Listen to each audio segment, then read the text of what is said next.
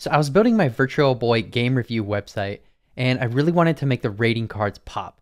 And I thought, I can write a JavaScript function that kind of interpolates the value between 0 and 100 and gives a color of green for 100 and yellow for in the middle and red for something like 0 or 10 or whatever. And I think it really made it stand out like never before. So if you're kind of new to JavaScript and you want to learn a bit of color theory while you're at it, this is a great video for you. Be sure to stick around for the end. I'll show you a little trick to prevent flash of unstyled content. We'll start in Webflow and then we'll hop into some code, and it shouldn't take too long. Let's get into it. Hey there, Webbay.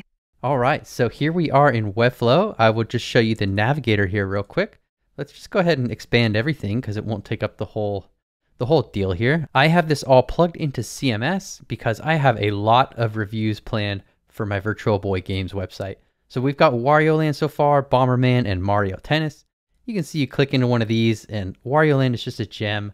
And if you can get your hands on it, let me know. I can't find this game anywhere these days, but I do remember playing it back in the day, and I gave it a score of 95, which is a great score.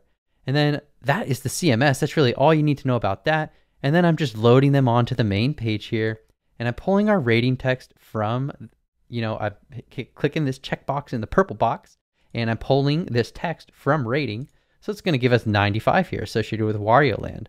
And the other thing you want to know is on this rating text div, if I click over into settings, then down here in custom attributes, I have WB-element equals hue rotate score. And this is an identifier that I'm going to use for our code, which I'm going to show you in just a minute. There's really nothing else going on in this page that you need to know other than clicking over into our project settings.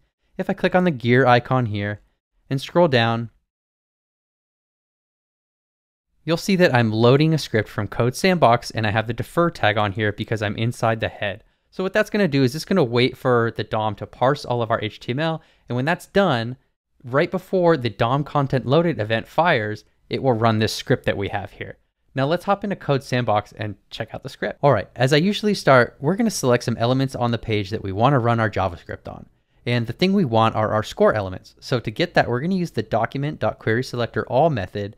And within these two parentheses, we're going to pass that data attribute that we defined in Webflow. And so we wrap it in these little brackets. You see I got the bracket on the left and the bracket on the right. And then we're saying WB element equals hue rotate score. Now we're going to get those score elements, and we want to loop through each one. Right now we have 3 of them, right? But in the future we might have 7 or 8, or even, who knows how many Virtual Boy games there are, but I plan to review them all.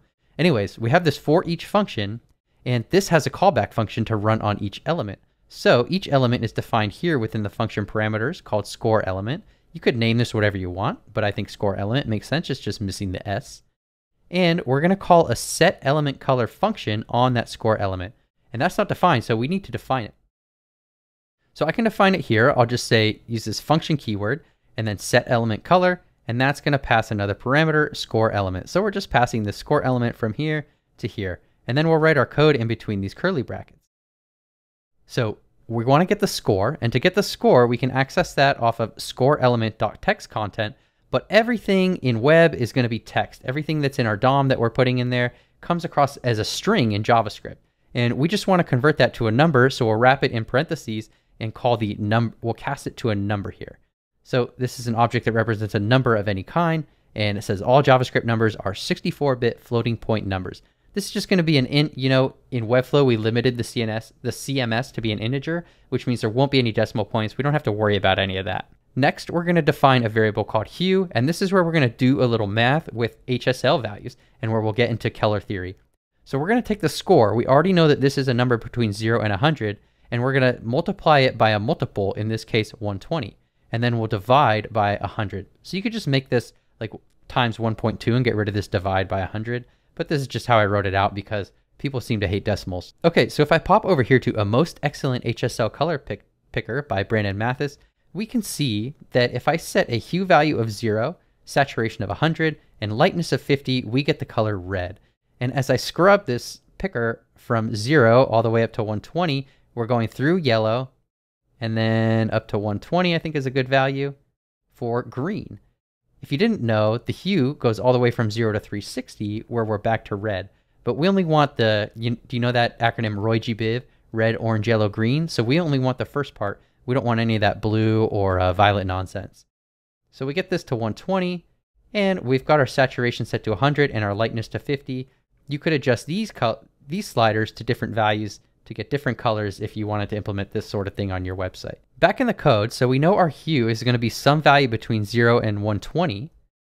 Now we want to set the background color, and to do that, we can just use this HSL function. We're going to wrap it in backticks here to make it a string, and we're going to pass as a variable the value of hue. So by saying $sign and then wrap in curly brackets, when we have the backticks, this is called a string template literal, then we can pass the value of hue into this string. So the first argument for hue is going to be whatever comes out from this little function here. And then we have 100% as our lightness and 100% as our saturation and 50% as our lightness. Next, we need to actually set the background color of the element.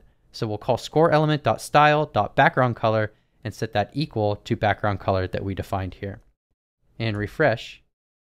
We can see we get our green, yellow, and red that were defined there. And now you'll also notice that when I refresh, we have this flash of white, and then the colors take effect.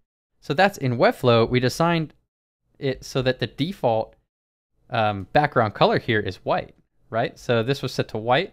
If I switch this to gray and then publish now, and I come back to our website and refresh, you can see it starts as gray and then flashes the colors that we want.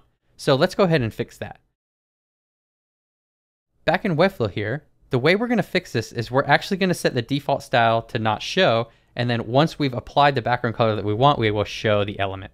So I'll just come back into the gear icon here in the page settings, and we'll define a style, and we're going to say, what's this thing called? I think it's called text rating or rating text.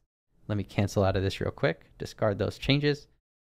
We'll just copy this value of rating text, come back into our settings here, define a style tag and close the style tag. And then we'll say rating text, and we'll put a dot in front of that because it's our class.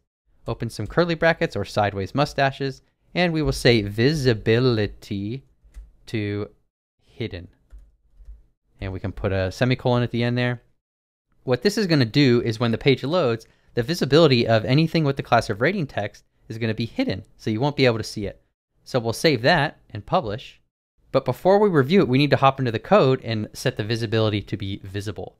So we'll go back to the code, and we'll say scoreElement.style.visibility equals visible. Now I can save, and we'll see it's just black. There's nothing there. And then when the color actually is applied, it shows up. So a little different tactics you could do depending on how you want to show unstyled content. Hey, if this video helped and you're really excited about seeing more reviews about Virtual Boy games, then please like the video and subscribe, and I will see you in the next one.